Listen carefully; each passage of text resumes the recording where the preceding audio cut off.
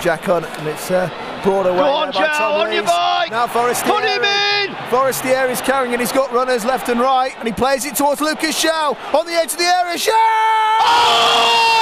Yes! What a goal! What a strike that is from the edge of the area for the Portuguese international, putting the seal on a victory for Wednesday deep in stoppage time. Wednesday will take all 3 points from the Yorkshire derby. It's Sheffield Wednesday 3, Huddersfield 1. Well, if you were ever going to question the character of this side, that's been answered. That has been totally answered this afternoon. What a fantastic goal from Joao. That is quality. That is class. He bends it right into the corner.